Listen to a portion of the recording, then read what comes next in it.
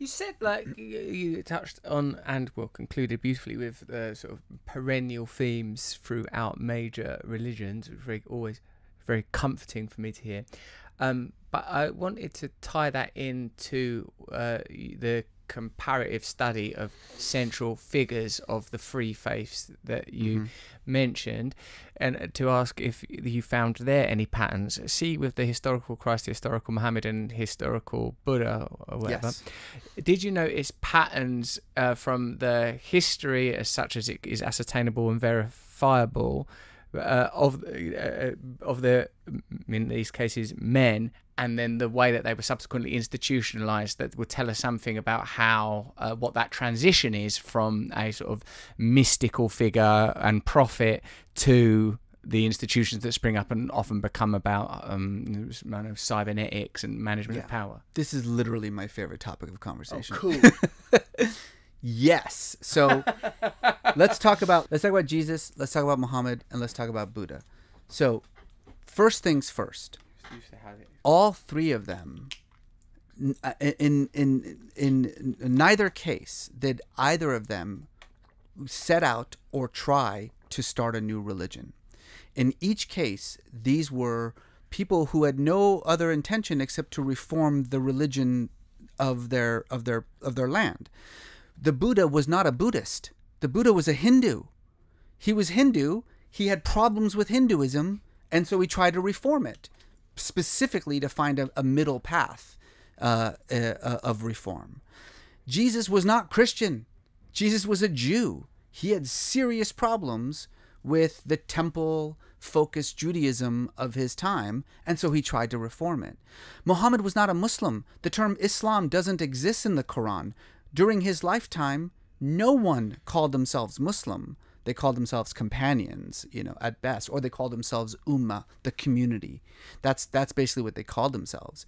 Muhammad, at no point, nowhere in the Quran, in fact, the Quran literally says, this is not a new message. This is not a new religion. It's the same message that was given to all the prophets who came before you. Their scripture is your scripture. Their religion is your religion. That's about as clear a statement as it gets, that I'm not interested in starting a new religion. That's not why I'm here.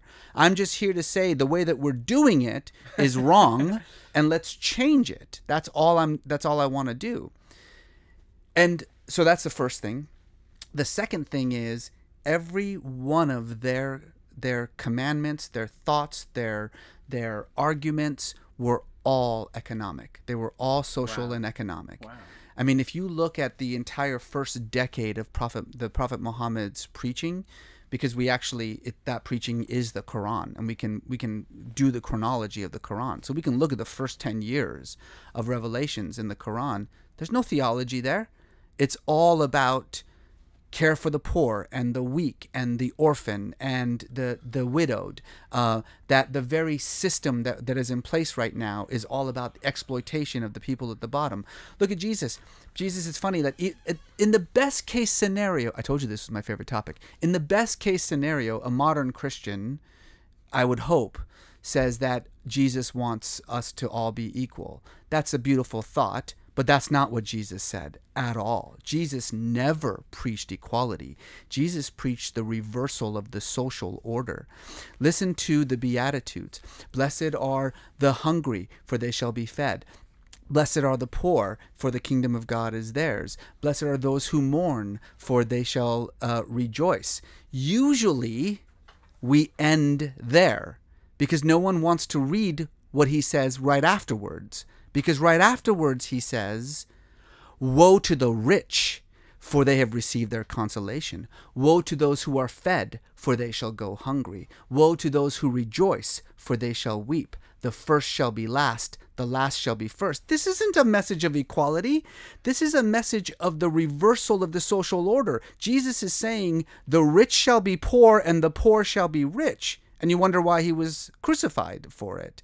Same with the Buddha. Do you think, in that, just to pick up on that, do you think that's a revolutionary message, or do you think that that's a sort of an inversion of values, a suggestion that what we value and what we consider to be riches will be inverted? That's a very good point. I mean, it's a really good point. I mean, again, you're talking about a person who was the poorest of the poor. I mean, we always talk about Jesus as poor, but I don't think people understand what that actually means. Jesus was a tekton, which for some strange reason we've translated as carpenter, like he's some middle-class businessman with an office, like building chairs and stuff, you know?